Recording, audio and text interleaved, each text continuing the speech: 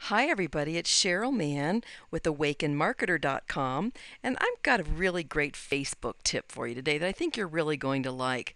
Let's jump over to my Facebook profile right here. A lot of us are using our Facebook profile for both business and our personal life. We've got our family and friends on there, but we also have business people on there. We have people that we're networking with, team members, customers, prospective customers, colleagues, and we've got a whole mix of people that we're interacting with here. And it's really important that we use this space to our fullest capacity. And a lot of people aren't utilizing this space up here very well. And there's a place up here where you can actually link over to your web page, but it's not naturally done, easily done when you edit your profile. Most people don't know about it, and they don't have theirs set up that way. So what we're going to show you today is how to set this up as an active link that will jump right over to your fan page.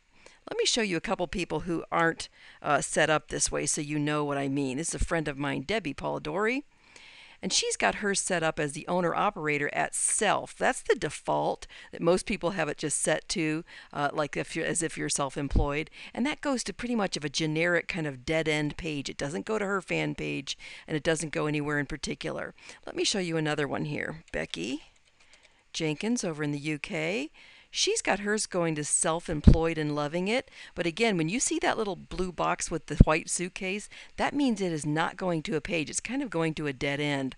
And a lot of people picked self-employed and loving it, but it doesn't go to her fan page, which is a really great fan page, and she's not utilizing this space. So I'll have to let them both know about this. Okay, so we're going to go back to my profile. Now, the first thing we're going to do is click Edit Profile and go to Education and Work. Now you'll notice I already have mine set up as we saw on the front page. When you hyperlink, when you hover over it, it's hyperlinked. But we're going to go ahead and do another one. So what you do in here is you type in the name of your fan page exactly the way it is.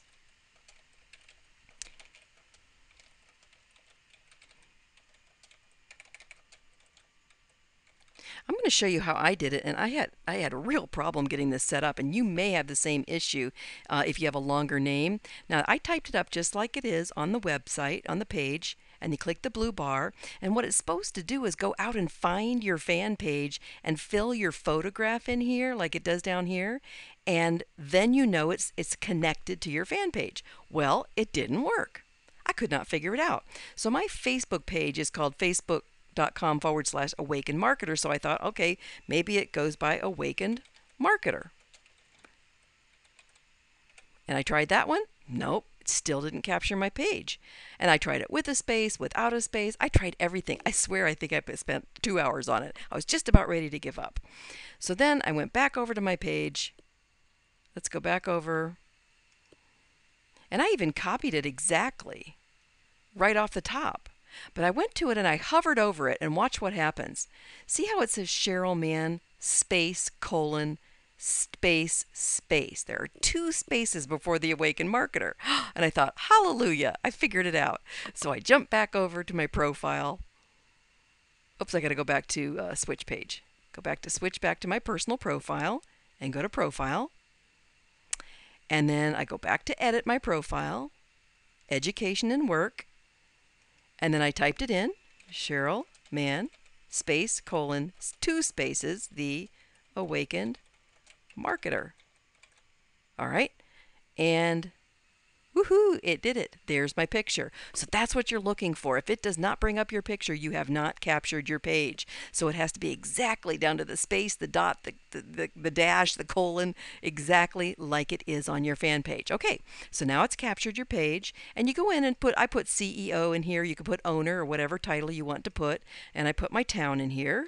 It'll automatically find it, Fairlawn, Ohio, and you can put your description in. I have mine already done down here. And put that in there, and then your date, your year you started, and then click Add Job. Okay, and there it is. Now I believe this can only be done after you've gotten your vanity name. Like that's what this is called, when after you get 25 people, fans or followers on your page, you can go and apply for a vanity name. We'll have another video on how to do that. So you can't do this until you've got your 25 people and you actually have your fan page name, a vanity name.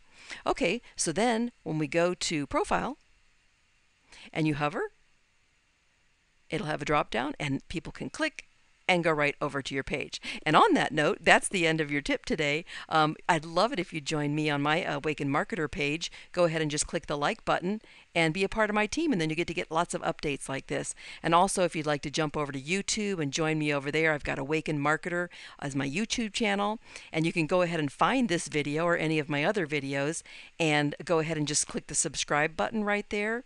And if you'd like to on this video, go down and let us know that you use this strategy, and go ahead and comment. Put your comment in there and put your fan page in there, and maybe a couple sentences about what you do, so that way we can kind of network and get to see each other's fan page. So I'd love you to do that. And then lastly, feel free to jump over to my awakenedmarketer.com blog, and you can just put your name and email in here and sign up for periodic updates and video tips and strategies and secrets to help you build your business and be as successful as you can be. We'd love to have you part of this community. All right, well, thanks so much for joining me today, and we'll see you on the next video. Again, this is Cheryl Mann with awakenedmarketer.com. Bye-bye.